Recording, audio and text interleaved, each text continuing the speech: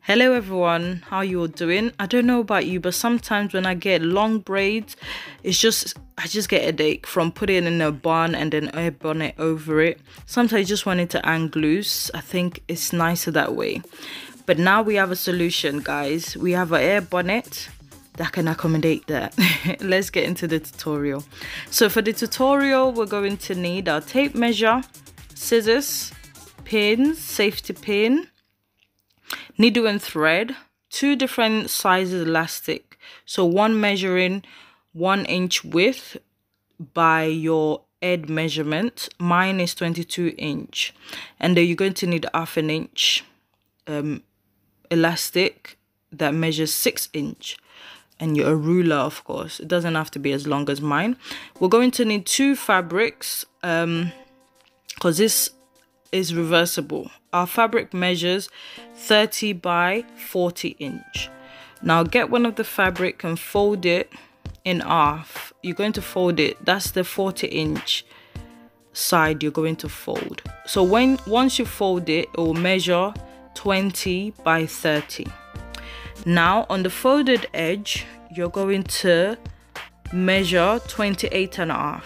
So we're trying to measure the length of our air bonnet. The length of our air bonnet is 27 inch plus 1.5 for sewing allowance and the casing for our elastic. So 28.5 inches. Now at the bottom, find the midpoint. The midpoint here will be 10 inch because obviously it's 20 inch wide. So when we find the midpoint, it's 10 inch. We'll do that for the top and the bottom. Also go to the open side and find the midpoint, which is 15 inch, because obviously the length is 30 inch, half of 30 is 15. Now let's just go over that again. We're looking for the length at the folded edge, then we'll find the midpoint at the bottom, which is 10 inch, and also at the top. Now we'll go to the side and find the midpoint, which is 15 inch. I hope that makes sense, guys. Now we'll just make sure it's at the open part, right? Okay, so we'll go to the midpoint at the top and measure about 3 inch down. Just put a dot there and you see why we're doing that. Now we're going to freestyle. You draw a line to meet the 3 inch mark, and then you come downwards from that 3 inch mark.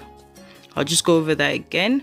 So from the length of the air bonnet to the 3 inch point, then you come down slowly with a curve, and then from that mark you're going to draw a straight line. So it's like, I don't know if you're used to sewing, it's like drawing a sleeve pattern. That's what it looks like once you finish. It looks like a short sleeve basically. So you just go round like so, freestyle to join it, and then do a straight line to the mark at the bottom. I hope that makes sense, guys. I really want you to get this. So there we are. We're just going to cut that, and then we'll do that for the other fabric as well. We're doing exactly the same thing for the other fabric. So just cut that out, and when you cut it out, you'll see what I mean by it looks like a sleeve. If you're used to sewing or making patterns, then yeah, you will notice what I'm saying. So just cut that out. If you're new to my channel, guys, please do not forget to subscribe, like and share. Like if you like. Yeah, just please share my videos and comment below if you've learned anything, if it's well explained. So I've cut both fabric, and we're just going to put the right size together as per usual when you're sewing, and we're going to pin that together. Yeah, my fabric were not equal at the end of the day, but don't worry, we're going to trim all that off. So don't worry, just make sure it matches at the right places. So we're just pinning the top and the bottom. So what we're going to do is sew the top and we're going to sew the bottom, and I'll show you what you're going to sew in a minute.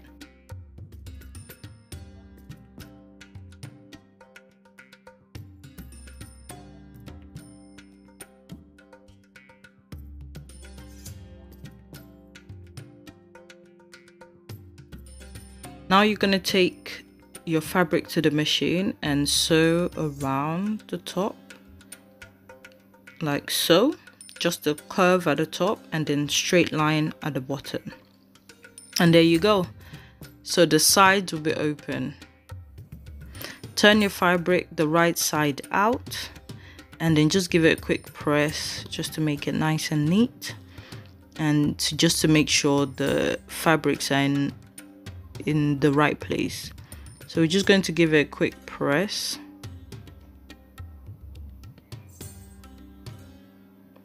And there we have it. We've ironed our fabric. Now we're going to join the fabric. Start from the top seam, please. So join the seams like this. I'm just going to show you that again.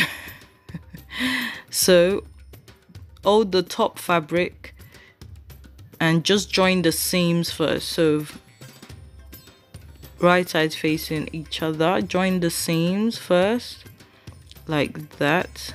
Join it at the seams so it's nice and equal. I'm just going to pin that down. I hope this makes sense, guys. I hope I'm explaining this well, but if you just pay attention to what I'm doing, you definitely get it. So we're going to pin the fabric, pin it all the way around. We're gonna go all the way around till we get to the orange fabric as well, and keep going. Make sure the seams matches. That's the bottom seam as well, make sure it matches, and there you have it. And we just go all the way around.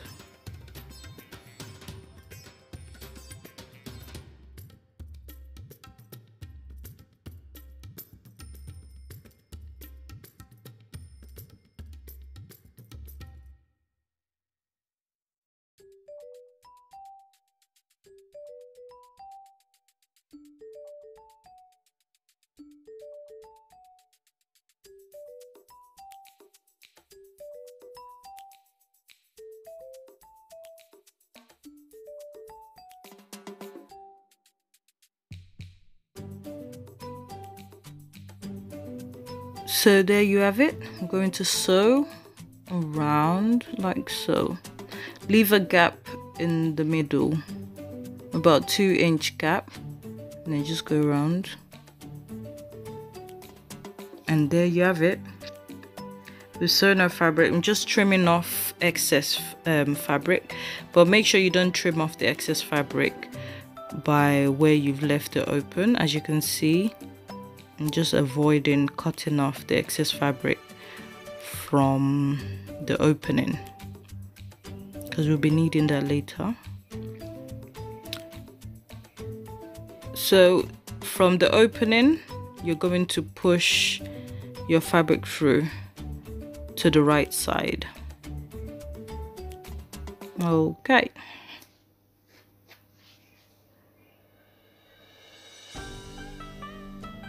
And there's our opening. We've turned our fabric right side out. We're getting there, we're getting there. Now it's time to make the casing. So for the casing, if you're used to making a bonnet or making casing on the fabric, then you should have an idea what we're doing next. So what we're going to do is just measure round the top bit. It looks like a shell, doesn't it, or like a cone. So the top bit will be using the 1-inch elastic. So because the elastic is 1 inch, we're going to measure 1¼ inch for the casing, just to give it a wiggle room for the elastic to go through easily when we're pushing it through. So we're just measuring 1¼ inch all the way around the wide part, where the wider part of the bonnet, which will be for the one where your head goes through. So that goes all, just so, all the way around. Make sure you don't use a pen like I am. I need to get a chalk, seriously. And then we do the same for the bottom part of the hair bonnet. We're measuring 1 inch for this because the elastic is ½ inch, almost ½ inch. So we're making the casing 1 inch. Now to insert the elastic, we'll go through our opening. Remember the opening at the side? We'll go through. Oh yeah, when you're making your casing, make sure you leave a gap. Don't sew it all the way through, don't sew it all the way around. Leave a gap so you'll be able to insert your elastic. I should have mentioned that earlier. Just leave a gap, just a tiny bit, just about 1 inch gap, so you can push your elastic through.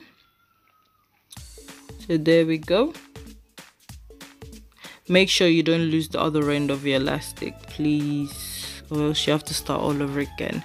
So I'm being gentle I'm being really careful not to pull it through, but if you know you're gonna forget, then use a clip or or another safety pin to hold the other end. But there you have it, we've pushed it through. What you're going to do now is just sew your elastic with a zigzag stitch, so we can just hold it in place. So take it to the sewing machine and do zigzag stitch. There you go. Trim off any excess. For my elastic, for the 1 inch elastic, I use 22 inch elastic. My head measures about 23 to 24 inches, so I tend to take away about 1 or 2 inches when I'm measuring air bonnet elastics. Now we're moving to the bottom. We're doing the same thing for the bottom. The elastic is 6 inch long and ½ inch wide, so we're just going to thread that through. Because this elastic is short, so I'm going to clip the ends to the fabric and then push the rest through. Just keep going till you come out at the other side.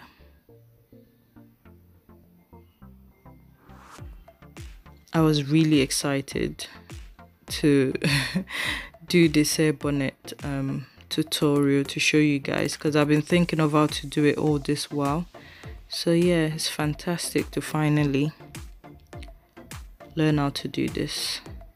So I'm just going to obviously secure the ends with a zigzag stitch, and there you have it, and push it through. So now we're done, guys.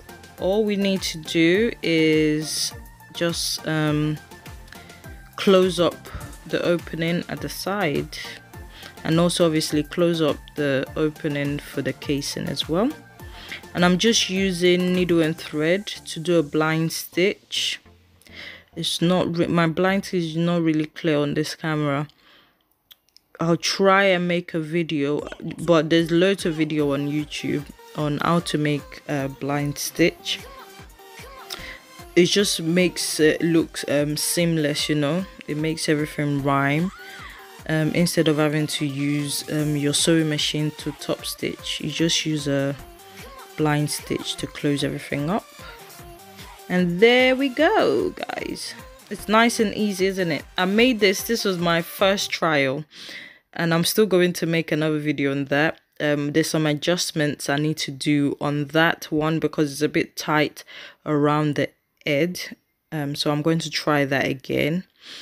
But definitely I know what to do this time to make it perfect, so I'll be showing you guys, so you can stay tuned for that. I'll be posting that soon sometime. But yeah, I'm just showing you. This comes with a strap, so I prefer this one with the strap, to be honest. I think it looks nicer, and you can sort of adjust it to how tight you want it and all that. I'm just showing you.